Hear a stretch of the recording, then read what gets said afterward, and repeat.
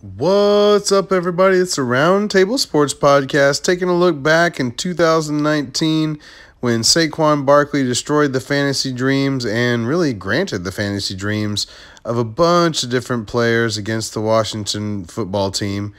And, with last year's lost year to the torn ACL, I had to take a look back at Saquon Barkley and see what everybody was chasing as far as his production and the way he looks on the field. And the Giants certainly have a lot to evaluate as far as their team going forward. And they're getting close to that time where they're going to have to make a decision on Daniel Jones. And really, Saquon Barkley was set up last year to be the only true devastating playmaker in the Giants offense. And then when he went down, it was an offense of just kind of everyday guys.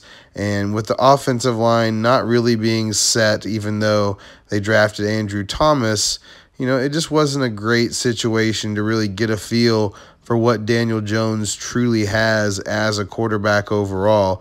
And I love his speed and the like. And I think with speed comparable to what Saquon can offer at full health, I think that's a situation for better success for Daniel Jones and the Giants offense overall. Clearly, to run Jason Garrett's scheme, they're going to need a really good offense that's capable of running the ball, because that's part of what Jason likes to do. And, I don't fault him, especially if Saquon is going to return to full health. So I thought it'd be useful. What are we all chasing from a fantasy aspect, from the Giants aspect? What are we looking at? What can this guy offer? And this film certainly made me feel like he's a talent worth giving some tether to.